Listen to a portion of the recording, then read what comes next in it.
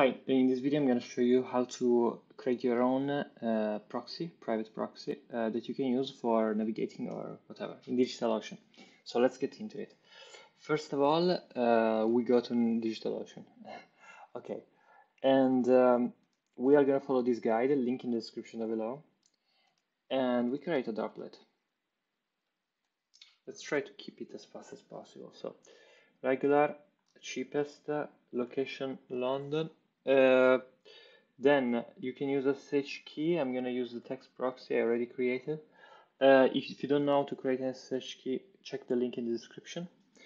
Then create. We're gonna wait a couple of seconds here.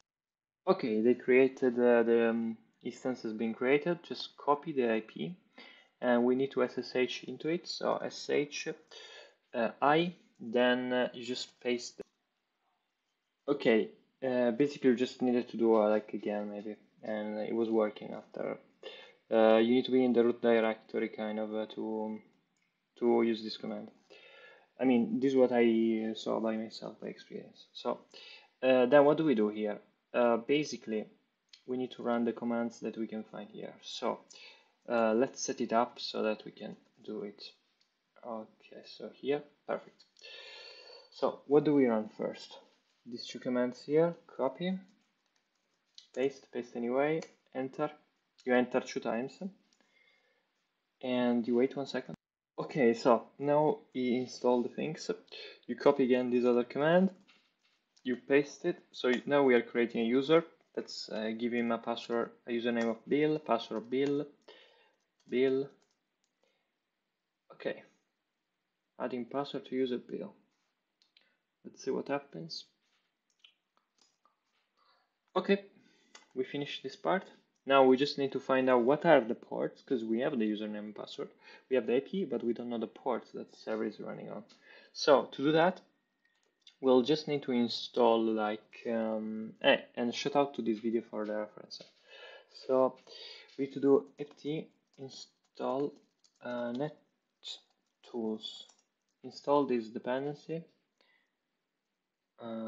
It's gonna take a couple of seconds. Let's see. Installed. Okay, so we do a netstat lntp. Perfect. So Squid is our server, is our proxy, and the port is 3128. Great. So now what do? We go in Firefox, and let's see. Let's deactivate the proxy 1 second. Well, now it's in Italian, but you can also have it in another language. Let's deactivate it and see what my IP says. So it's in Italy, okay, great. Okay, so now I activate the proxy, manual configuration, and then we just copy the IP address of the machine, which we can find here. Paste, and the port is 3128, right? Right, 3128. Enter. Refresh the page. It's gonna ask you for credentials. Bill, enter. Bang. Now we are in UK. And that's basically this, how to have your own proxy.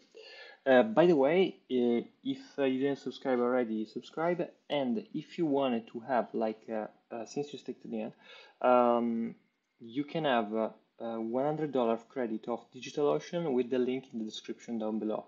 So yeah, I think it's very valuable. So go for it. If you have any question, drop it down.